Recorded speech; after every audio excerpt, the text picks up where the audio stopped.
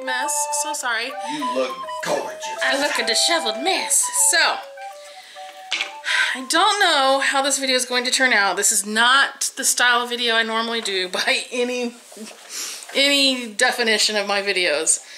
As you guys know, we have, well, I'm going to announce it here too. The other one. Are you? Yeah. Why not? By the time this goes out. That's true. It's true. So, as you guys, hold on. Yeah. Cliffhanger. Pause. Get to that in a minute. So, squirrel. Refocus, Michelle. Come on, you can do this. As you guys know, Michael and Jolinda are pregnant, and grandbaby number 5 is due in June. Well, his shower is due. My squirrels are crazy enough without you interrupting me. His shower is May 15th. This is April 1st. No, this is not an April Fool's. No, that's good. This is not an April Fool's. Yeah. Although I seriously thought about putting out like a little video of some sort of April Fool's. I just couldn't figure out how to pull it off. Anyway, again, squirrel. I am helping my mom throw this shower, which basically means my OCD, aka CDO, and my control freakness and my party preppy brain went into overdrive one night. Once I found out the theme, it took me forever to get, because I wanted to base it on their nursery theme so that most of the decor stuff that we used for the shower, she could use in the nursery and have it do like a double duty and not do all of this work and spend all of this money for a 2-hour shower. Didn't mean for that to rhyme, but you know what I mean. And then just never use any of it again, because we're not buying like, it's not all super cheap stuff. I'm not trying to do it in a throwaway zone. I'm trying to do a really nice shower for her, just like we did for Shanae when Shanae had Seth, which is before my YouTube days, but you guys get the point, right? I want it to be nice, and I want it to be meaningful and purposeful. Purposeful. Did that come out right? Purposeful? Is that right? You're saying he couldn't talk. He couldn't. He's contagious. A commentator. Oh my god. A commentator on a what was this called? It was bare knuckle boxing. Bare knuckle boxing that we just watched. The guy couldn't speak. He was stumbling over words worse than I am right now. See what I mean? This is what aphasia is. I get you, Bruce. I feel your pain, baby, and I am so sorry that it's affected your life so badly. So anyway, talking about Bruce Willis, y'all look it up if you haven't heard yet. So, this video, long story not short, is me prepping some of the decor pieces. Some of them I won't be able to finish all the way today. I can get a good start.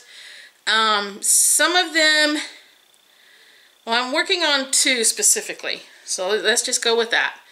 Working on 2. You guys all know the blocks. You do block decors, right? Decors? Decor. Good night. You're gorgeous. I am sorry, you guys, and I have caffeine in me. That's what's really crazy.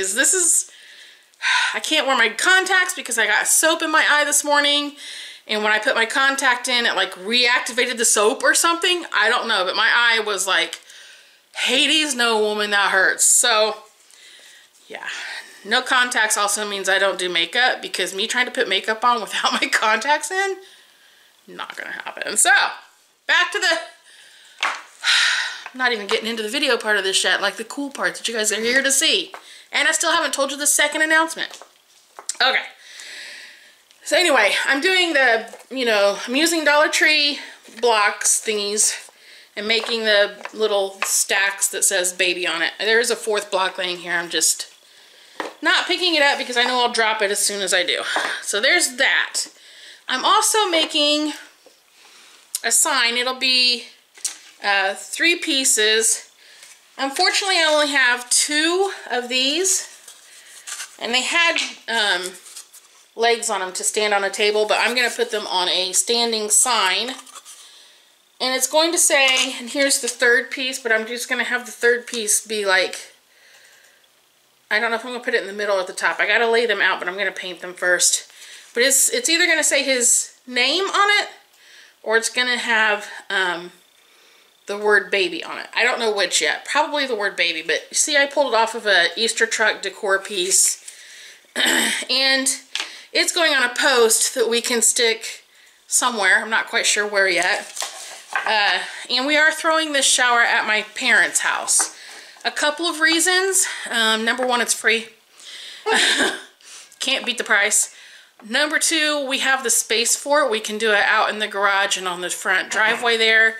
Number three, and for me this was a big part of it, and for Jolinda and Michael, especially Michael, my dad will be able to be there. If we have it off property, off my parents' property, my dad won't go. Just plain and simple, he won't do it. So anyway, that's what I'm working on now. Before I start showing you painting those, here's the big surprise announcement. Dun, dun, dun. Dun, dun, dun. Belt! Baby, grandbaby number 6 Yay! is on the way. No, it is not Jaden. Shanae is pregnant, and that's basically all we know right now. We don't have a due date. We do know she's further along than... we're pretty sure she's in the early stages of her 2nd trimester. But we don't have a due date or anything yet. We won't find any of that out until April 22nd, when she has a physical appointment with a doctor. She had a computer online appointment with them a few days ago, and they just went ahead and scheduled her first ultrasound and hands-on visit for the 21st. So we'll find out more details then. But yeah, and you know, we'll keep you posted on that. We're going to have 2 grandbabies back to back. Back to back to back. What's really cool is... Grandbaby 6! Grandbaby 6 is coming. Yes! Like, I grew up wanting a bunch of grandbabies. I'm getting what I wanted. Can I argue with this? I don't think so. Oh, I always wanted... I don't think so. I am saying that I'm really hoping this one is a girl, though, because Beckett makes boy number 4. Yes. And then Emily's our 5th grandbaby. If we're just not stacking them in order, but just gender to gender. We've got 4 boys with Beckett, right? Beckett makes the 4th boy. Emily's the only girl we've got. Girl, so yes. we need another girl in here. Yeah. We need to bring up some of that estrogen. So Emily Bobimley is the only girl that we have out of so far that we know. That we know of. We Because don't this know. one could be a girl. This one could be a girl. So cross your fingers. So anyway. And I'll be honest, I'm kind of hoping it's a girl too. Yeah. Yeah, because it's unbalanced. So it is kind of unbalanced. Although we've discussed names with Shanae, her and her husband have already discussed names and stuff. And for a girl, they want Amethyst Rose, yep, which is cool. I don't know if I would be able to say, hey, Amethyst, come here. I don't know. It's pretty when you say it until you apply it. Like when we chose our kids' names, one of the kid name tests that I did was criteria. Well, I went out to my parents' back door and stood at the back door and went, Michael Brenner Ross Bentley. It works. Jaden David Lee Bentley. That one works. Amethyst Rose Harrison. Or Hamilton. I think it's Hamilton. It'd be Hamilton. Yeah. Sorry, she changed names. Well, anyway, no, because it was just Harris, not Harrison. Whatever. But yeah, Hamilton. Hamilton. So, I can't even say it. Amethyst Rose Hamilton. Damn it. See, you can't say it. It doesn't work. Yeah. It doesn't work. I'm either going to call her Rose or she's going to have a nickname. She'll have a nickname. Yeah, they all do. Yeah, they all end up with nicknames anyway. Most of the time I call all of them Boo. Hey, Boo, what you doing? Don't I? I call, the kids and the grandkids are all Boo or They're Kid. all Boo, yeah. Or Kid. But if it's a boy, they're saying William Richard Hamilton. I would like to interject William Bentley Hamilton. I just think it would be cool. I love when you use last names of one of the grandparents for a middle name. I like that. Yeah. But it's their baby, it's their choice, and we'll live with whatever they decide. And just be happy that it's healthy, and that's really the main goal, right? So anyway, super long intro, super sorry about that, but wanted to get all that in there. So let's get to painting. I'm trying trying to decide if I'm going to change shirts or not. I'm definitely going to change shirts. Even though this one has a stain on it right now. I got a stain stick. I don't even know if you guys can see it. I can barely see it. It's above his ear. Right there. I'm going to change shirts and get my paint supplies. And I can't, no, I'm just going to paint right here. I couldn't decide if I was going to move over there or not, but that chair just hurts so bad. I need to get a regular like office chair to sit in over there.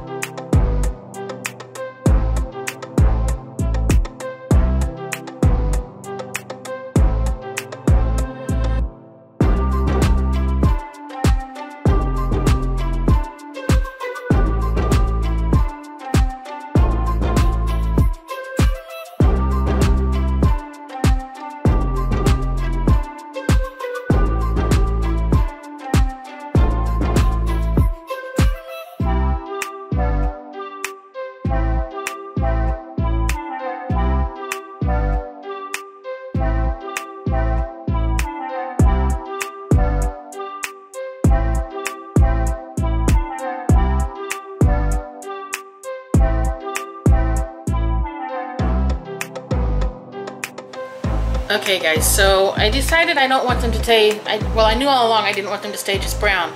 So I started painting vines. This is a practice side, so I did it on the back side. But I just told hubby, every now and then, I kind of amaze myself. Even close up, that looks freaking awesome. So I'm gonna do it pretty much all over each of the blocks.